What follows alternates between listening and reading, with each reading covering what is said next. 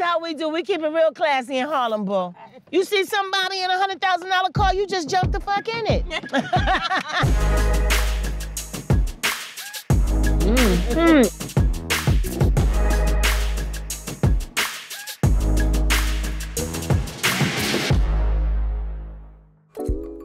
Welcome to Harlem. Chef Tami here with you from Harlem Seafood Soul, and I'm back. What we're doing tonight is late night munchies, the Harlem edition. And if you know anything about me, you know I rep Harlem real hard. Harlem is my home. Well, I'm excited to take you to the best spots in Harlem that are open late. So let's go, y'all. If you want the food that embodies this community, it's soul food. And when I tell you I want some good eats, I'm heading over here to see my sister Melba. And like her, I'm born, bred, and buttered in the village of Harlem. This is soul food at its best. And it's open late. What I would like to start with are those jumbo crab cakes.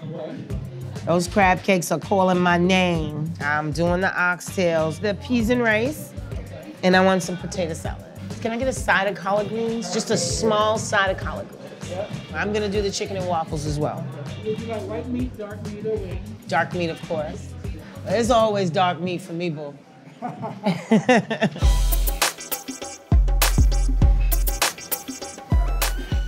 No fluke, this shit fire. And when I tell you there ain't nothing but pure crab meat in here, not a whole lot of breading, yeah, this is amazing.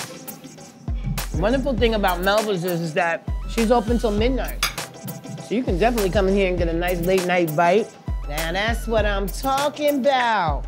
That's what I'm talking about, yes. Savory, sweet. They're tender. This is everything collard green is supposed to be, y'all. Now, this is old school rice and peas. I know some of y'all looking at this gonna write a comment and say, oh, she's got 2 starches. I'm being greedy tonight. Somebody's actually cooking for me. I done told y'all there's a big girl living inside of me and we're really happy together, so I don't need y'all comments telling me about my 2 starches. I already know. The meat is falling off the bone good. You would eat these with a spoon. So with these eggnog waffles, and then she gives you a strawberry whipped butter. I mean, come on now. So here's how we do it in my house, right? You break that chicken leg off, just a little bit, just a little hot sauce for the flavor.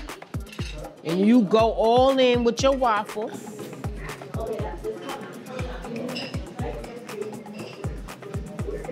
By the hot chicken, very few words to describe what just happened in my mouth just now. All of those flavors just came together and just did what it's supposed to do. This is definitely comfort food at its best. I think in this immediate vicinity of 8th Avenue or Frederick Douglass Boulevard, it's probably one of the more gentrified neighborhoods in the Harlem community.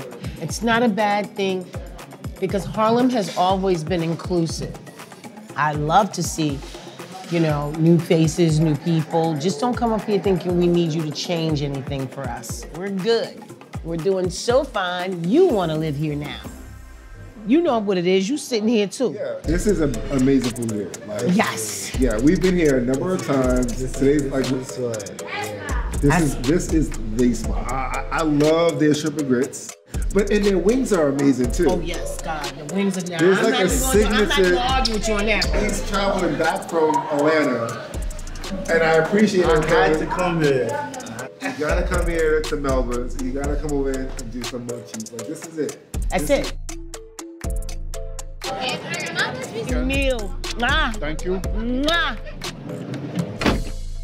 Now we're gonna go uptown a little bit. Ponty Bistro. Don't think that all we have is soul food, y'all. You'll be very, very surprised to find that anything you think of, you're gonna find it right here in this village of Harlem.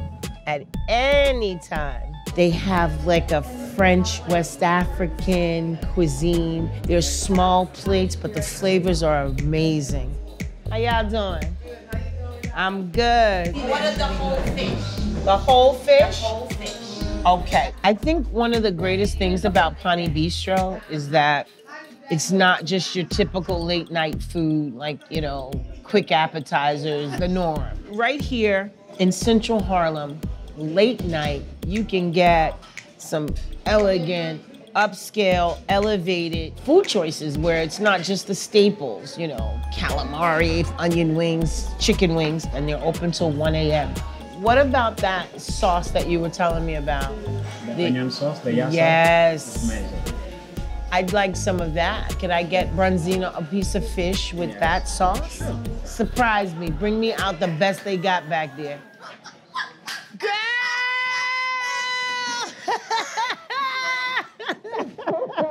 I love you. I love you. What you doing your ass up in here? My good friend. This is Toya, y'all. I'm not sure if you remember in the first Munchie video, she came and she said, I've been stalking her ever since I tried the shrimp and grits. And her stalking paid off because not only is she beautiful on the outside, she's beautiful on the inside. So I love hanging out with her. Ooh. Spicy, we have the hot sauce. That looks really good. Let me just tell you something. Don't be looking at me like I can't handle spicy. Honey, half my family West Indian. We eat Scotch bonnets for breakfast.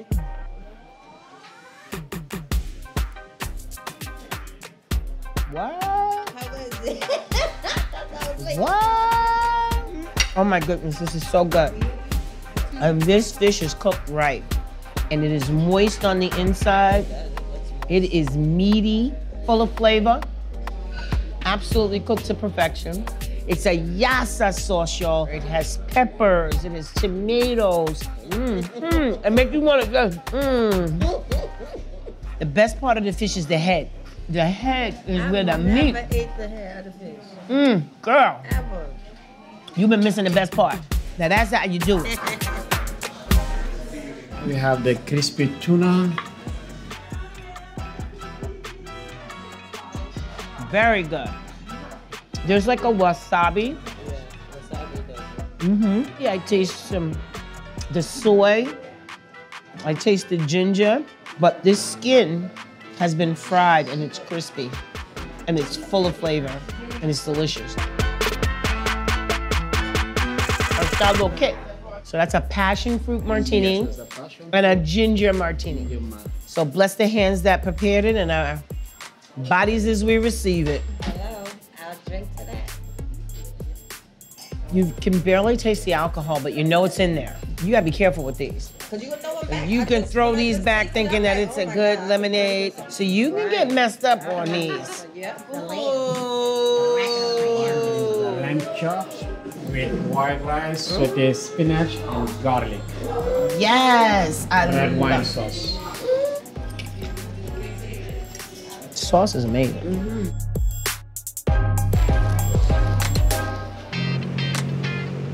It's good seeing you. I'm glad I I came. know, right?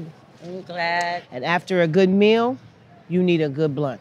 We off to the next spot, and I'm gonna show you where they got the best Jamaican food in Harlem, if you ask me. They are open 24 hours. And it's a little small spot, but it has some huge flavors inside. They've been around a long time, and they're a staple in the Harlem community. On 135th Street between 8th Avenue and St. Nick, King Barker is the spot. So my favorite thing I'm gonna tell you right now, every time I come here is I get the stewed chicken. The jerk chicken. I think my favorite dish, absolute hands down, is the Rasta pasta. So if you're gonna come here, don't leave without the Rasta pasta. Auntie, what you getting tonight? Because I'm ordering what you ordering. The goat?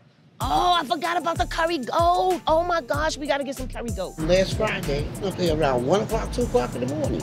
It looked fresh, the rice looked good, everything was good, so I ate some. So now I'm back tonight. 24 hours. 24 hours right here on West 135th between, like I said, 8th and St. Nick. That's what we know it as. Right. Okay, for the New Yorkers or people coming here, it's Frederick Douglass and St. Nicholas Park. Mama, can you order another, or put another oxtail and collard greens order on mine, please? You have any Ting? How many of it is 1, 2, 3? I need 4 Tings. It's like a bottled drink, like a soda. Yeah, okay. I'm gonna get you one too, Okay. as I want you to try it It too. ain't got no alcohol in it, does it? Man, they ain't selling no alcohol in there. I wish they did. You gotta have Ting when you eat King Baka. In the hood, this paper bag becomes a placemat. It's takeout only. You can see they give you a large portion. You've got, this is jerk chicken. You've got cabbage, some rice and peas under there. Looks really good. And it tastes even better. And I'll tell you, this chicken is moist. The rice is moist. Let me get over here and taste this cabbage. I'm not usually a big fan of cabbage because I work in the public. They season this cabbage. And it's sweet. So it's a nice contrast to the spicy jerk chicken and the seasoned brown rice. And I'll tell you, this is a heavy plate. It's just so much food. This is your last stop before you take your ass in the house. I'm gonna have some of this for lunch tomorrow. Great way to end the night. After a few cocktails, a great evening. Up here in Harlem, the flavors are amazing. The food is great. And the energy is nothing but pure love. So come on up here and check us out. I know you coming, because I got the good ass food, Aunt Pat. Aunt Pat, I got you. All right. Wait. Let me pull this seat up so you can really see me good. I know how to work this shit, and I drive my ass off. I used to be the getaway driver.